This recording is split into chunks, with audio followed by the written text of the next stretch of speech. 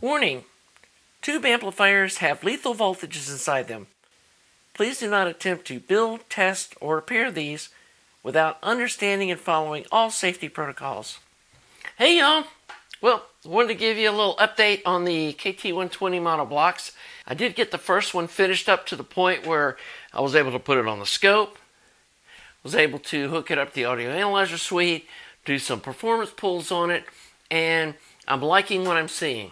It does need a little bit of tuning still, which is just like the bias point on the driver tube, I think is a little too hot, and I'm seeing some asymmetrical clipping at the very, end of the power peak, and then there's a little more distortion up at the upper power levels as well that I think can be tuned out working with the feedback circuit in it.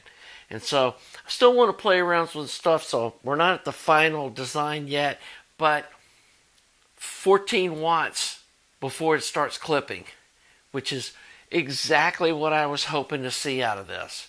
And so given that we're using some output transformers that are a little higher Z than some people might normally use, we should be able to get the distortion down below 2% at that 14 watts as well, and should be able to hit 11, maybe even 12 watts at 1%. So should be able to get a lot of really clean power out of this thing, and especially like for my uses, I'm probably not going to be using more than probably 8 watts. And so it's going to be like really clean compared to, when I start having to push my EL34 amp when I'm listening to some rowdy music that I really want to crank up. Because one of the things that I have noticed that these ultralinear amps do really seem to work better listening to kind of rock and roll kind of music, where a 300B works better for jazzy kind of stuff. And so it'll be nice to have an option of having a higher power amp that's maybe a little snappier with that kind of rowdy music when I'm in that kind of mood to listen to something like that. And who knows, guys, I was saying that I'm going to sell these. I may end up just keeping them because I like them that much. Don't know. Did get an email back from Thermionic Labs. I'll put the link below. I may be saying that wrong. It's a hard word. It's hard to pronounce. But anyway, put the link below. They said they're already getting inquiries for the transformers, and I gave them a list so that you can buy all the iron for this project from them. So they're going to be getting set up to have the basically an iron kit that's going to have power transformer, the external choke, the internal choke, and of course their output transformer. And so far I'm impressed with the performance that I'm seeing out of these. And I did give a short listen to it. I think it's going to be awesome, guys. So just wanted to kind of give you an update of where we're on this. And again, once I get this one tuned in with all the, tuning and parts that I'm definitely going to build this with, we're going to do the second one in a very step-by-step manner so you can follow along and build one of these for yourself. But I'm comfortable enough to say right now, if you're interested in doing something like this, go ahead and buy the iron. This is going to work. Again, some of the little fine-tuning parts may change a little bit, but we're, talking a few resistors here or there. The main guts of this thing are going to be the bomb.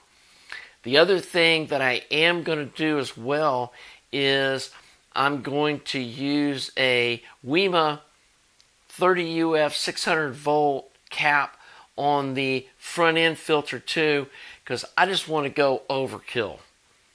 I want to make sure that all the caps are way beyond the voltage that this thing will ever make, even as it's warming up, so you don't have to worry about caps exploding or causing some kind of problems or running things out of spec, because I just don't like running caps past the voltage that they're rated at, or even right on the voltage. Plus, having a film cap for the front end tube filtering is just going to help it sonically as well. because I'm a believer in, if you use high quality caps for filtering, you don't end up having to put film caps to bypass them. And that's why we're using a big Solene film cap for the first cap in the power supply, and we're also going to be using a WEMA cap for the front end filtering. You will notice doesn't have the skunky badge on yet. We're not going to put that on it until this thing's fine-tuned and ready to go. And again, I may end up pulling this front cover off and getting them to engrave skunky in the front of it, but I may just stick one of my nice silver labels on it. It's probably going to look fine just like that too. So anyway, I'll put a link to the Transformer Company. I'll also put a link where I buy these tube rings. I also bought my bias resistor from them too. They've got this nice one that's got a lock nut on it, and you can see here I put the test point jacks up in the very front. And you know, if you really wanted to for aesthetic reasons, you could put them back here, but I'm always this, you know, shortest wire possible, and that makes these right up next to where they're measuring without wires crossing each other or whatever. I just thought I'd put them up here in the front. They're easy to get to as well. And the other thing that I really like about this design is putting this RCA jack right here. The signal path from the RCA jack to the tag strip, it's about a ½ inch long. And so no need for any kind of shielded wiring in it. Then you can have all the shielded wire on the external in the, you know, the RCA shielded wires, the interconnects that you're going to use. So I'm just really excited the way this thing's turned out. Oh, and let me show you, the speaker jacks look awesome too. They're these kind of, I don't know, mushroom kind of shaped ones. Not really mushroom, but they're, you know, flared out on the end, and they're aluminum. I mean, they're steel, but they're the same color as the chassis, and I thought that really turned out really looking nice. And then I used like some little chrome head screws that for holding the choke and stuff to the back plate. And again, there's the IEC connector. So just, it turned out really clean, and there's no visible screws on anything on the top of it. Plus the inside wiring super clean as well. I'm just really happy with the way this build's turning out. And again, I know kind of that R300 got put on the back burner a little bit, because this is what I love doing. It's just building stuff like this from scratch and coming up with my own kind of cool designs. And you just don't see single-ended KT120 amplifiers for sale, or even, you know, designs out there. And so I thought this was going to be a really cool thing. And like I said, I'm excited too that being a fixed bias, this thing should be able to adjust to run KT88s, and then changing the rectifier tube to one with a higher voltage drop, we should be able to also get it to run EL34 tubes. So it's got a lot of, you know, usability for a lot of different things. So you could have it a setup for like listening to jazz music, maybe with EL34 tubes with a 5U4 kind of a rectifier tube, and then when you want to rock and roll, pop the KT120 in it, the 5AR4, and crank up the bias and let it rip. So anyway, hope you're enjoying my channel. I hope you're enjoying the content. Really trying to do some cool, innovative kind of stuff. I've got some other cool projects coming in the future when I get these done. Got kind of an endless list of stuff.